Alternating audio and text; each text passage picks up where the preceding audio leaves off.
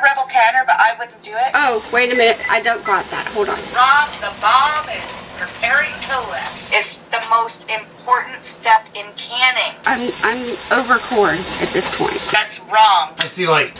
Woo! You want the gauge facing you. Wait, it's gonna go chicka chicka chicka chicka chicka chicka chicka. No, no, no, no, not yet, no. Did you hear that? Don't open the lid. Should we tell the people what I did? What did you do? I read the book. No way. Hi everybody, welcome back. Guess what I'm doing today? I'm canning corn. And you didn't think I'd do this by myself, did you? I have a friend. She's helping me. Does everybody know who this is? This is Peggy from Paige Family Homestead. No, it's not Andy. She has graciously offered to help me in my first canning corn. I've never canned corn before. So we're gonna do this together and we thought it would be fun. We have our jars filled up. They're in the canner, all ready to go. Now what do we do? Help. Now you remember your safety check before you run your canner. Yes. We're going to, honey, you want to get the lid over there? Rob's going to let Rob finish doing this with my direction and yours. You want to look through the lid there. This hole, can you see through there? I see light. Okay, now try the other side. I see light. Okay, now check the seal. Is it okay? It's all the seal on the bottom. Your gasket. Yes, everything looks good. Okay. All right, we're good. Now what? Put it on your canner. You want the gauge facing you. See this? See that arrow? Put that arrow right here. Add water? No, we did add the water. Does that have to cover it? You're good. Okay. I'm just taking all the options. My microwave, look how close it is. And I have a glass top stove. So I might need to help him put this lid on. See this arrow right here? Stop, lift it up. Okay. See that arrow? That arrow needs to go right next to there. I'm looking for the notches here. Yeah, and then Ready? lock it. Tight. We don't need to put the weight on there right yet, do we? No, no, no, no, not yet, no. Okay. No. This? I don't know where we're at. Okay, can I see your canner? Now you want the gauges facing you. You want to turn your heat, say to number 7. Okay. That's this one, right? You'll see people crank it to number 10 or the highest to bring it up to the point where you're going to get your 10 minutes of steady stream. That's wrong. When you cool a canner, you do it slowly. You bring the pressure down slowly so that you don't initiate purging from your jars. Same thing when you heat it. You want to bring that pressure up slowly. So put it on number 7. That way you're lowering. Well, R7 is high. I get it. Sipping from your jars. Our 7 is high. I'll tell you what I'm going to do. On my oven, this is like a double burner on this one. Okay. It has a large burner and then a smaller burner in it. The large burner it's a quick boil, but I can turn it way down low. In order for this whole pan to sit on that burner, I'm going to put it on that quick heat and put it on 3. You do not want to elevate the heat quickly. What you're doing is you're going to put your heat on and you're going to just stay in the kitchen because you're going to wait for, see that little spigot at the top? Yes. You're going to wait for a steady stream of steam. We must have that for 10 full minutes. It's the most important step in canning. It expels all the air out of the canner so that you're left with an environment of steam. If you don't expel that 10 minutes, you're leaving an environment of steam and air. That will result in an incomplete process. Okay, it can't can it to the heat that it needs to get to in order to eliminate botulism, which is odorless, tasteless, and deadly. So use this 10 minutes of steady stream of steam. Make sure you get all the air out of that canner so that you're achieving the heat and the pressure that you need to make your food safe. All right, now I have another question. While this is starting to heat up, it was hard for me to find this canner right now with the world the way it is today. My daughter got an electric canner for she had one. Somebody gave it to her. Could I have used that instead of this? People do, and it's sad. It's unfortunate. I wish they would just take the time to go to the Google and ask the question, is it okay to use an electric pressure canner? Do you want me to read it? Because I don't know it by heart. I always heard it was bad, and it was very interesting when I did research it. Electric pressure cookers are being advertised as an acceptable way to process home canned foods. Important fact, USDA does not endorse using their canning process for processing times in the electric pressure cook appliances. They're acceptable for cooking, but not canning. And which is a good point too, because they don't expel air for 10 minutes. They don't vent for 10 minutes prior to putting the weighted gauge on. They don't even give you the option due to your elevation. Do you need a 5-pound weight, a 10-pound weight, 15-pound weight? They will claim that they get the right pressure in their canner, and they do in the canner, but not in the content of the jar. So it's really a high risk of introducing botulism to your food. And every penny I spend on food, I want to preserve it so my family is safe and healthy. I don't want to worry when I open up a jar of beans or meat or vegetables that there's going to be the silent killer in that jar. Do not use them. Please don't use them. Look it up on the Google. There's an interesting article. I'm going to send it to you, Michelle. Okay. You can decide if you would add it to your video. Okay. Maybe I can link it in the description. Tell your daughter, Mommy's got a canner. You can borrow it. The electric canner. It used to be my personal opinion, just from what I gleaned from other canners and people that I know that can. However, after researching it and reading multiple articles about the subject, even though I'm a rebel canner, it's not my personal opinion anymore. It's fact. Seriously, people, if you're using them, please research. Please check it out. Make sure you know what you're getting into. I just went on Google and asked Google the same question. And it even goes in and mentioned the Instapots. About for canning? Yes. It what? It even mentions canning with Instapots. It says, and it's bad. Using electric pressure cookers for small batch, low acid canning may not destroy the bacteria that is responsible for botulism poisoning. There you go. It says right here, electric pressure cookers such as the Instant Pot, and the Power Pressure Cooker XL have become increasingly popular in recent years and have been hailed for their versatility. Some manufacturers even claim the devices can be used for pressure canning. However, canning experiments recently conducted dispute these claims, according to the preliminary findings by the Utah State University Extension professors. It says that they do not sustain the temperatures necessary for canning low-acid foods, such as vegetables, beans, meats, poultry, fish, soups, safely at Utah altitudes. This is for Utah, but I'm sure that if it's there, it's everywhere too, so. Yeah. It's not safe. It's really not safe. Alright, so it's been about, I'm still on 0. Oh yeah, okay, here's what's going to happen. So, put your hand on your top of your canner. You can still put your hand on it, right? It's cold. Yeah, it's cold. Yeah. She got both phones. Some time. I don't know your stove. You know your stove. You're Okay. gonna have to play with it. You don't want it on full power. Okay. You just want it on medium high. There you go. Medium high. Okay. And then Hold that. when it starts Help. to spit, Help! What do you need? I'm gonna turn the oven up, and I need a free hand. Okay. Hold on here. Let me. Okay, there. when it starts, your little gauge isn't going to move because you don't have your weight on it. Regulator. Your okay. weight regulator. I also. When you put that on, that's when you're going to see your gauge going up. That's the fun part. So right now, you're babysitting until that spigot goes.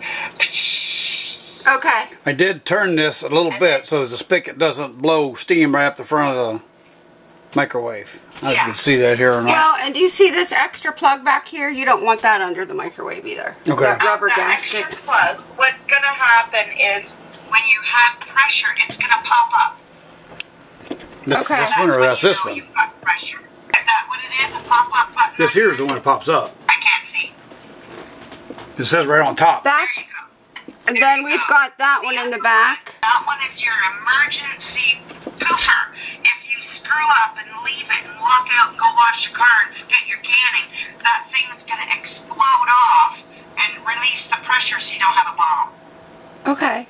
That's good to know. Let's not do that. All right, now I had another question. I forgot to ask you when I was putting the corn in over there. I like butter in my corn. Could I have put butter in there? When we can meats, which is a fat, you can't eliminate all fats for certain things, so it can be done, but why do it? Why introduce a risk? You're processing it at the time needed for corn. If you're going to add a fat in there, I wouldn't do it. I'm a rebel canner, but I wouldn't do it. I mean, you're opening it up, you're going to dump it into a pot, you're going to heat it up, throw your pot of butter in at that time. We're calling Peggy. Hello. Hi, it's us, and I think that it's time. Can you hear it? It's a steady. It's steady. What? A steady stream of it's steady. Steady stream of steam. Yeah, steam. Yeah, steam. It's steady. Okay, set your timer for 10 minutes. 10 minutes. All right, got it. Oh, wait a minute. I don't got that. Hold on.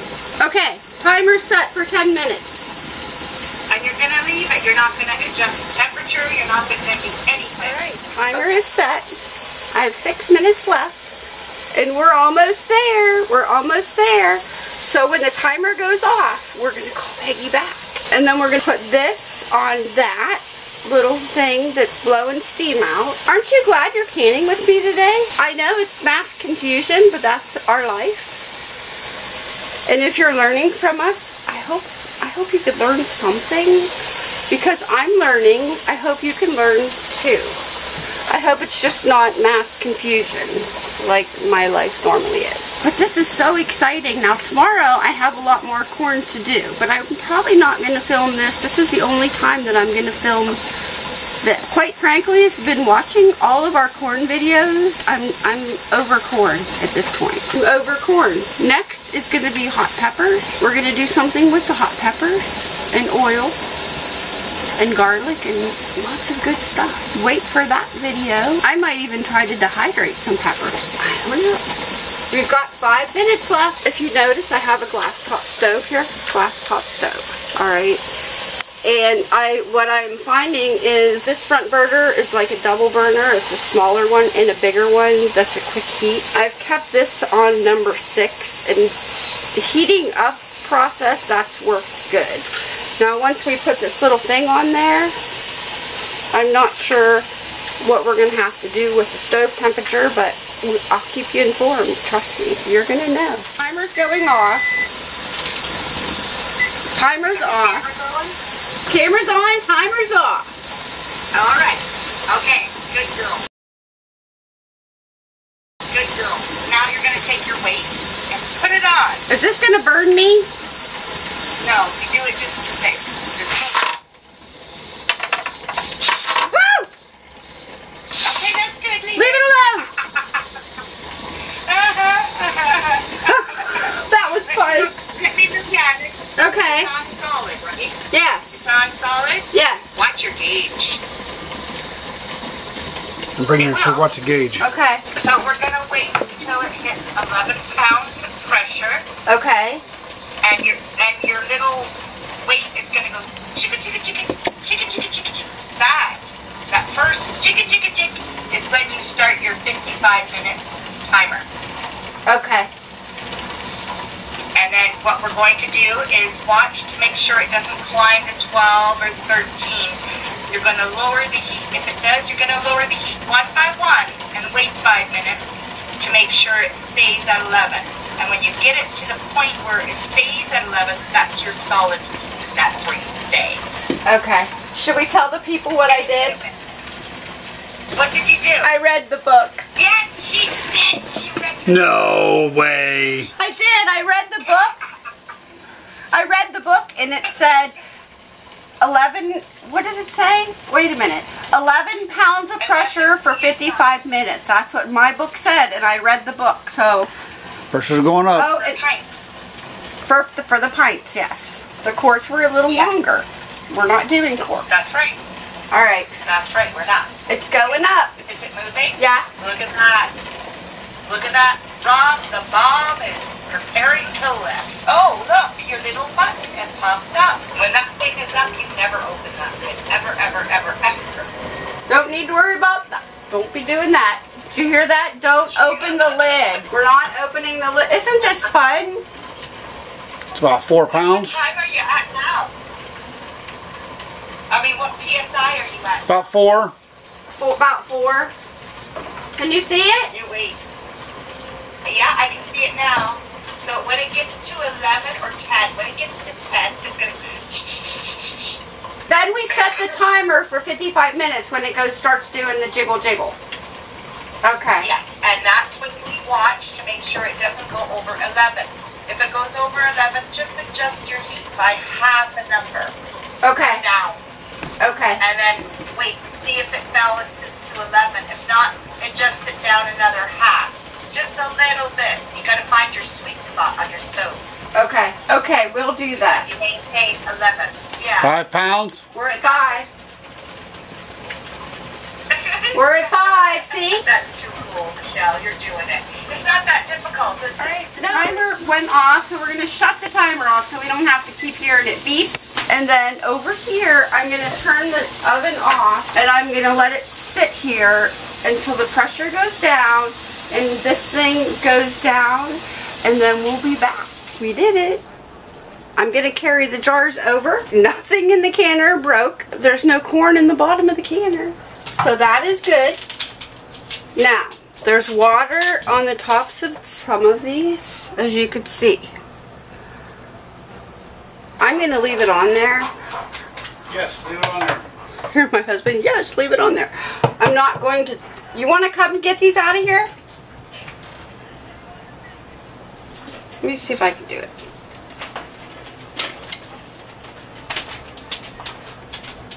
My first canning jar. Look it. I did it. Thank you so much, Peggy. I appreciate... She spent the whole afternoon with us. Did I hear a pop? Yes.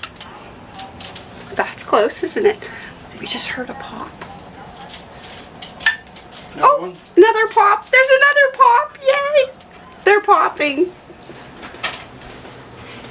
Don't tip it sideways. I know, I'm not. Okay, get it over there. About 2 inches apart, you said? Yes.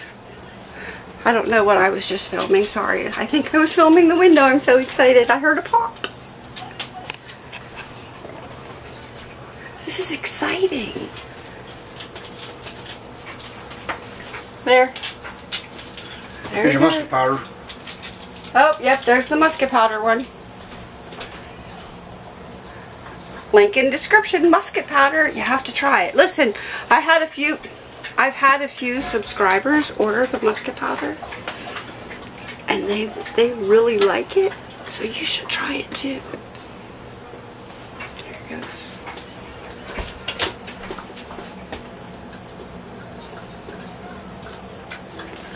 Alright, we're going to get the rest of these out of here, and maybe we can hear another one pop. That would be fun, wouldn't it? Let me get out of his way. I think I heard another pop. Alright, you want to see? There you go. That's my first canning. Now there's water and stuff on the top. I'm leaving it there. I've seen other people dump it off. I don't want to jar the jar at all. So when they're cooled down and everything, I'll take a rag and wipe that off. Oh, I'm so excited. Thank you, Paige Family Homestead. Peggy, she spent the afternoon with me, and I appreciate that so much because I feel so much better about canning now. I feel so much better about the pressure cooker. I don't think I'm as scared of it anymore. The video may have been a little bit chaotic at times. I know that. But what else do you expect from me? Or here, you know, real. I heard another pop. They're popping. Oh, I'm so excited. All right, I will link in the description, Paige Family Homestead. Please go check them out. She helped me so much. She has a canning playlist. She cans like milk and flour, and she's a rebel canner. If you want to know something, hit up Peggy in her comments. Watch her videos. Thank you, Peggy. All right, we're going to take off. He's still here. He's helping. All right, we're going to go eat dinner or something. I don't know. We're going to do something. I'm excited. All right, thanks for watching, and I'll see you in my next video. Bye.